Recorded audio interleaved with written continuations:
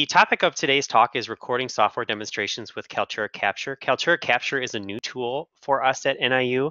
It is a institutionally supported Blackboard integrated tool for recording software demonstrations. Kaltura itself is actually a suite of tools. So you'll see in a couple of places that we get to in Kaltura inside of Blackboard today, there are other things that you can do with Kaltura. Right now, we're not really covering all of those options. We're going to cover specifically how to use one of the features, Kaltura Capture, to record software demonstrations. In other words, recording screen activity. All right, so let's talk about these are the things that we will talk about, what Kaltura Capture is, why you would use it, what you need to be able to use it, and how you would use it. And how you would use it, we'll show you. I'll do a little screen demo and show you how you can use Kaltura Capture to do this. We'll take some questions. I'll point you to some resources. All right, so what is Kaltura Capture? Essentially, it allows you to record webcam, screen activity, and audio. So if you've ever used a tool like Screencastify or Screencast-O-Matic or Camtasia, those are all examples of tools that do this sort of screen activity recording. So again, you can record your webcam if you like, you can record just the screen if you like, you can record screen and audio, webcam and audio. You have lots of options, and I'll demonstrate how that works.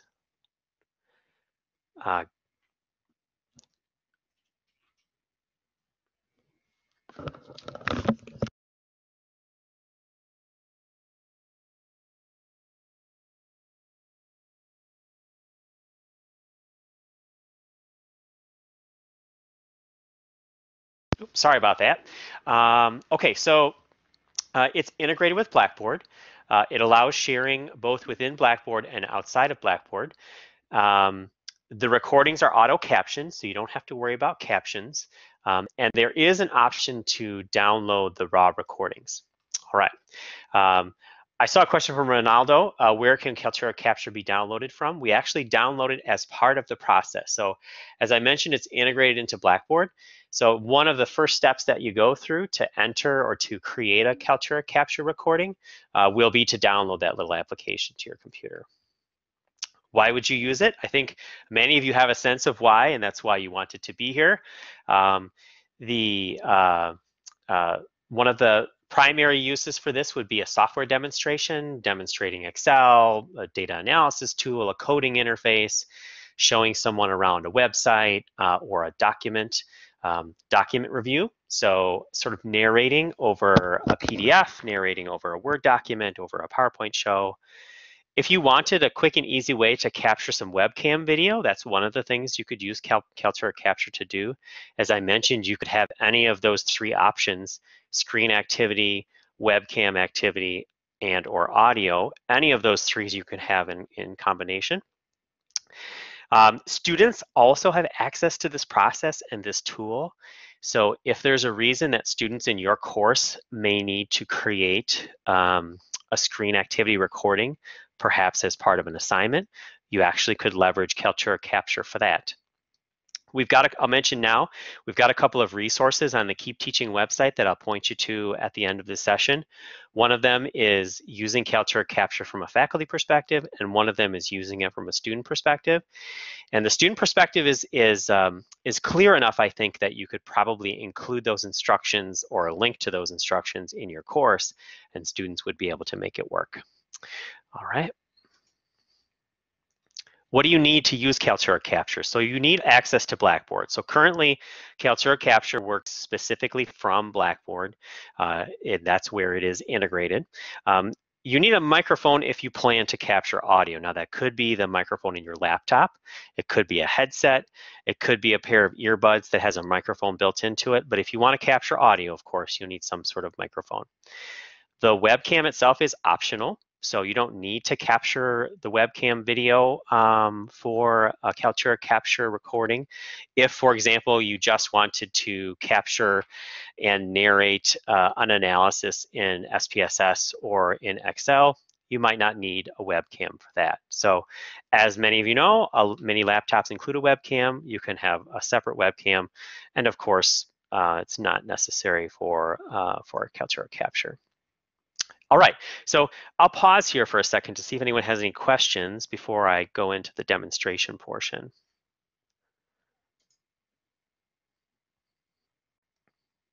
No?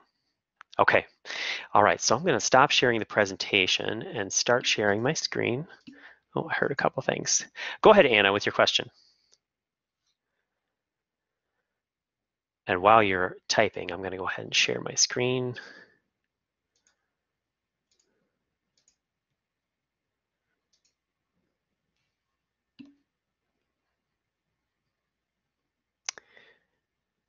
Do you mean at the top of the Collaborate window or the top of the Kaltura capture panel?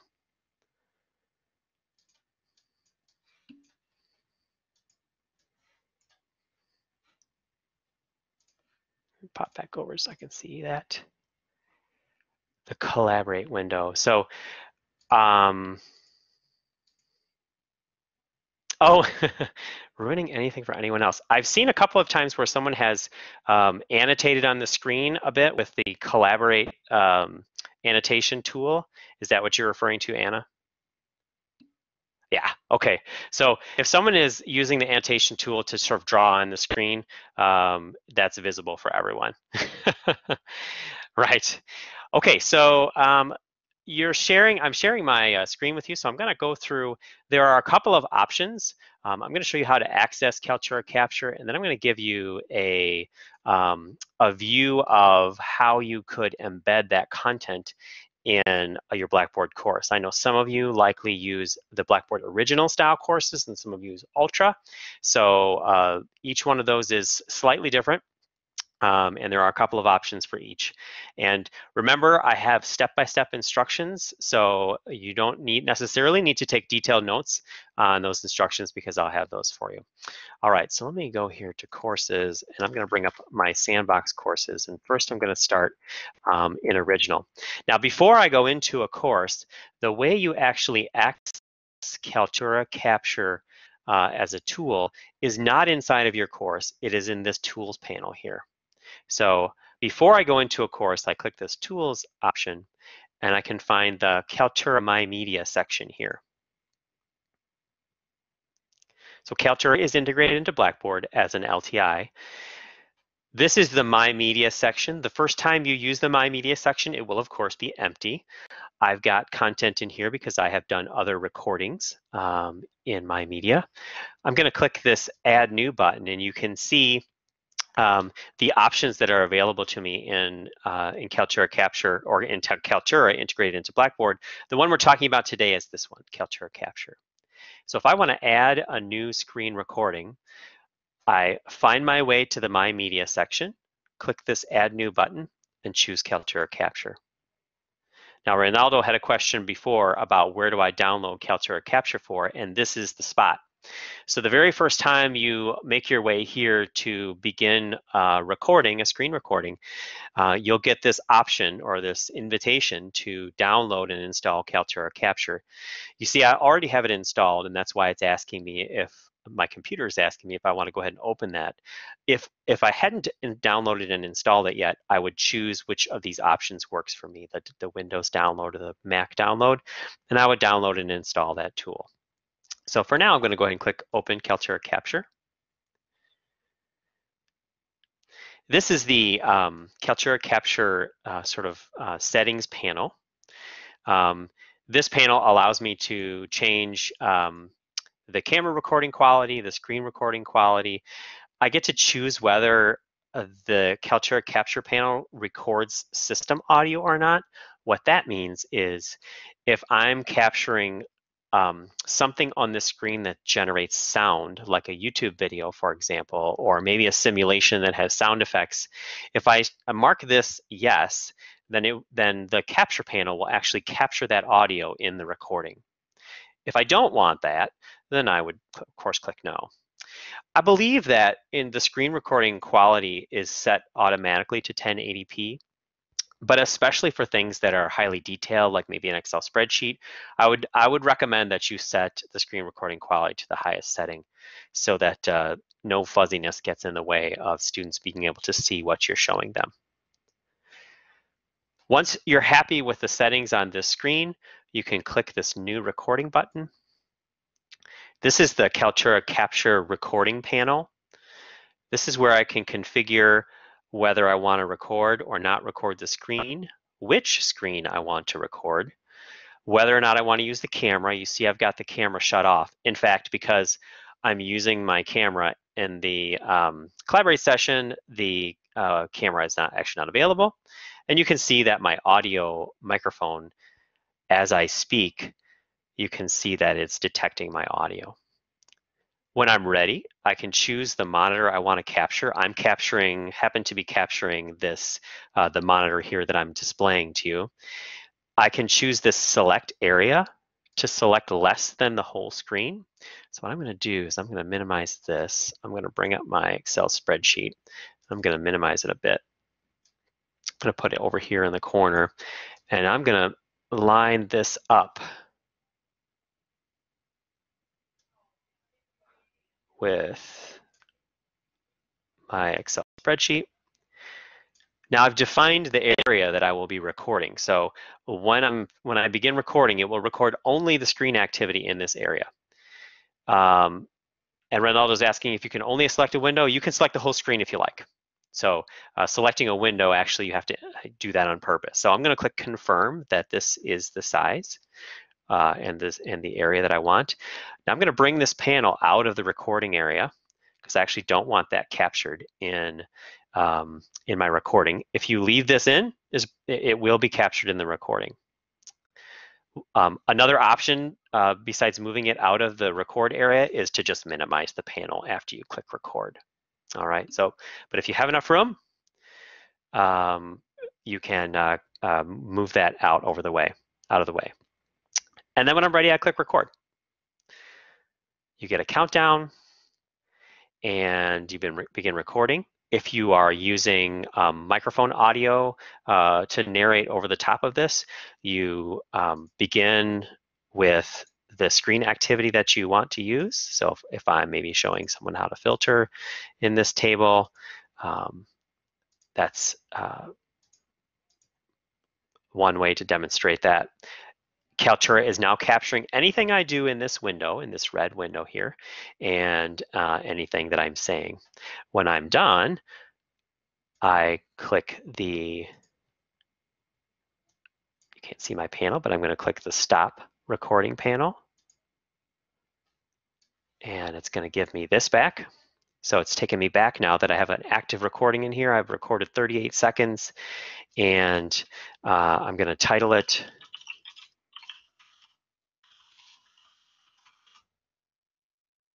better spell it right, and click save and upload.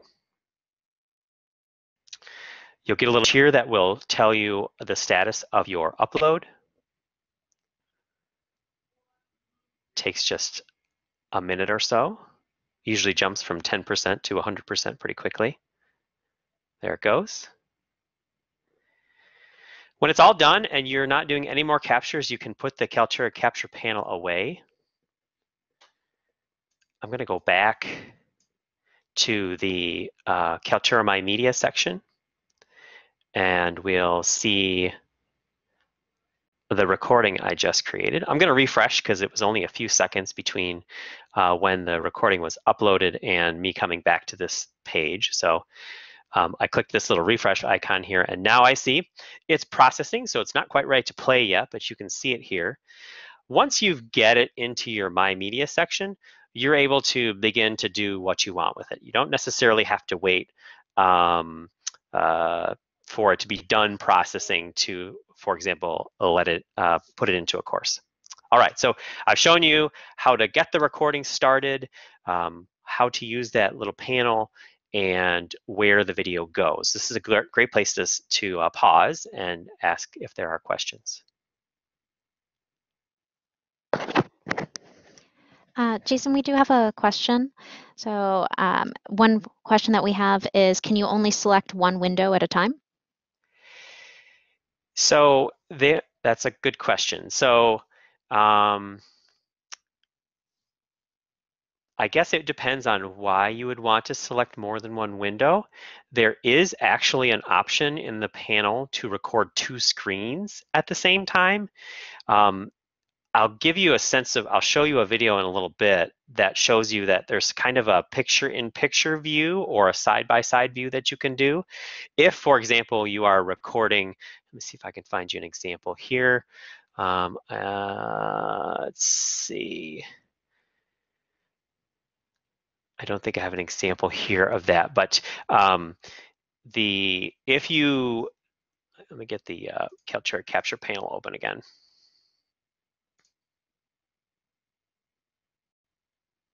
I'm going to click new recording.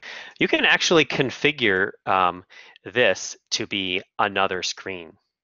So you can actually capture two screens at one time, and that will give you the potential for having a side-by-side or a picture-in-picture kind of style.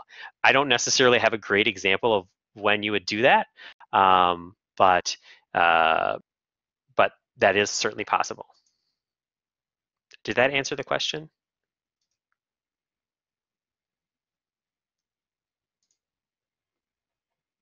Okay. All right. So I'm going to go back into the My Media section just to remind us one more time sort of where we're at. So now I have it. You can see now my video is done processing. So it's got this short little video, the Excel filtering demonstration. I'm going to leave the sound on silent. It does take a little bit for the captioning to pick up, but it will close caption this video, and there'll be a little captioning icon here that you can turn on to see the closed captioning. Now the question is likely, how do I get this into my course? So the nice thing about using this capture tool is that the recording is automatically uploaded into your My Media section of your Kaltura application in your tools panel. So it's already really sort of in Blackboard for you. Now you just need to get it into your course. So the workflow is just a bit different for Ultra and for Original. So let's take a look at each of those workflows. So I'm going to go ahead and get into my course here. And I'm going to go to course modules. I've got a module here. There are basically two options. One is to insert a link, and one is to insert a sort of a thumbnail, a playable thumbnail embed. So the language is a little tricky here because if I go to build content, Kaltura embed is one of the options. What this really means is insert a link to my video. This is probably the most flexible way to use Kaltura embed. It's the one that gives students the most control over how they want to watch the video. So it's the one I'd recommend, particularly if you're doing something quickly and you want students to have a pretty simple experience. And so build content, Kaltura embed. It will simply display your My Media section, and every video that you have will have this little blue embed button. When you're ready, when you found the right video, you click embed, and it drops a link in your module for you. So this link will link directly to your video. I'm just going to click it, show you what I mean. This is exactly what students will see, and here they have the video. All right.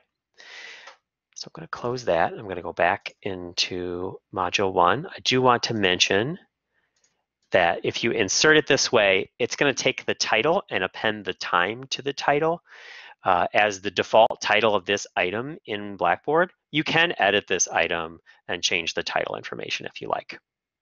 All right, so that's sort of method number 1 for inserting a Kaltura screen recording into a Blackboard Original course. Method number 2 is creating a playable thumbnail.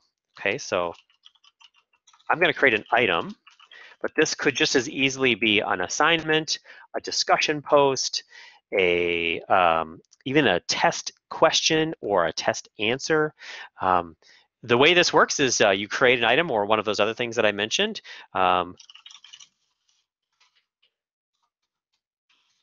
Oops. And use the mashup tool. In the mashup tool, Kaltura Media is one of the options. If I click Kaltura Media, it's again going to display the Kaltura My Media section to me with those blue browse button,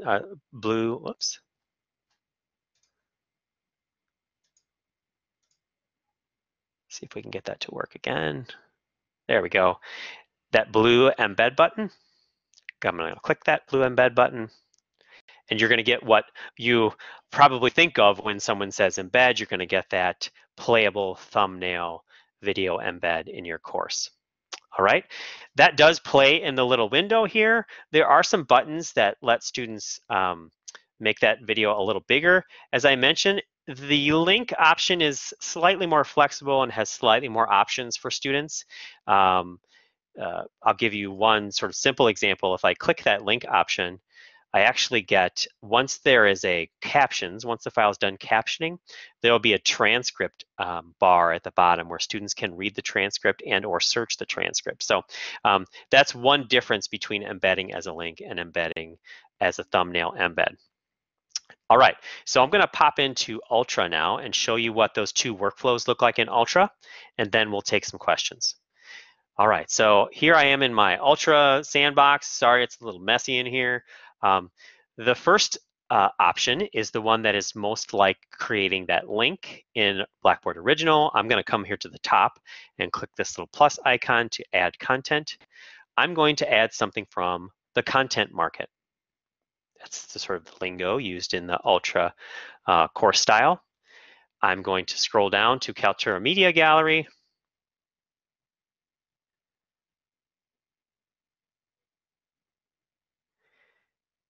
And, oh, sorry, I hit the wrong button. I needed Kaltura Embed, not Kaltura Media Gallery. And then here's the Embed button, just as you expect, just as you saw in the original styled course. And here is the same type of link. All right, one more. I'm going to show you how to get that playable thumbnail in Ultra. To get a playable thumbnail, like creating an item or an assignment in Blackboard Original, I need to create something for that to go into. So I'm going to create a page. So a document in this case.